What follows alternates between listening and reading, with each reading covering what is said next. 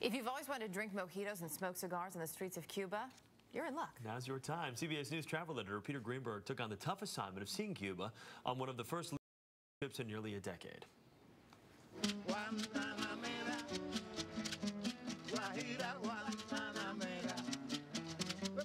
Stepping into Cuba feels very much like stepping back in time.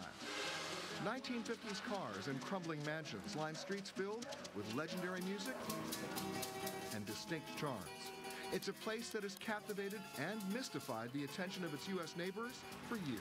We were on the verge of coming here, shall we say, Like many Americans, Karen and Gap Kovac from Tampa, Florida, toyed with the idea of making the trip through a third country, but decided against it. Because I didn't want to lose my passport. I mean, you know, so I said, no, we'll wait until it clears. But on this trip, they landed in Cuba completely legally. We have around a 20-minute ride into Havana. For the first time in 7 years, adventurous travelers longing to see Cuba are finally able to satisfy their curiosities, all thanks to a change in policy implemented by the Obama administration earlier this year. But don't be misled. In order to see the sights, you have to play by the rules. You have to have a program which is educational about what's happening in Cuba and where there is direct contact with Cuban people, not just the waiter who's bringing you the mojito at the pool. More than a dozen American entities have been granted licenses by the Treasury Department to bring groups of Americans into Cuba for either educational, religious, Let's go into the square. or people-to-people tours. Newlyweds Jenny and Corey Davis jumped on one of the very first licensed tours with a group named Insight Cuba. They have to be cultural trips, so you have an itinerary, you have to stick with the group. You can't do certain things on your own. We have many friends in the United States. Which means you have to sit through a lecture here and a talk there in order to have the privilege of seeing Cuba.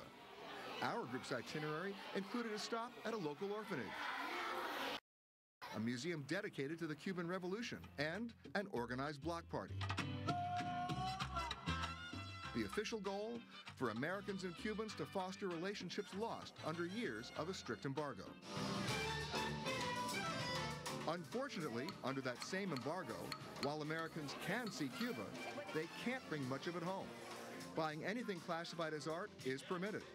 Purchasing the famous cigars isn't. But no one gets slapped for smoking them.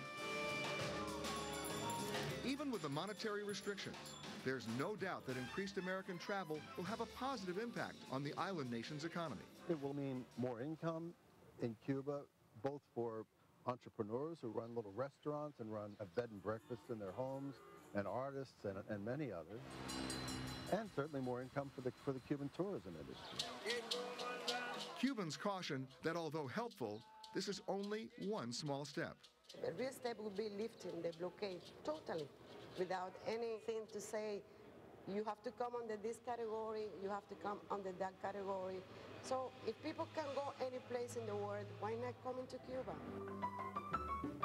For the foreseeable future, though, there's no other way around it. If you want to see, taste, and experience a country cut off from America for almost half a century, you'll have to participate in some pre-planned activities. But no one on our trip seemed to miss sitting by the pool. It has been such an incredibly educational experience. We have met very passionate people, and it is the people interaction that's been very valuable.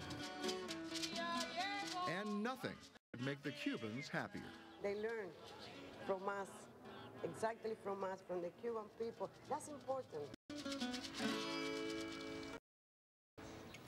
And joining us now, our travel man, Peter Greenberg. Take a great trip. It was, but I have to tell you, unfortunately, it's not cheap right now. A week with Inside Cuba, the group that you went with, will set you back about $1,800. That's the bad news. The good news is the law and supply and demand is kicking in. Would you believe right now, it's from Florida to Cuba, over 300 now.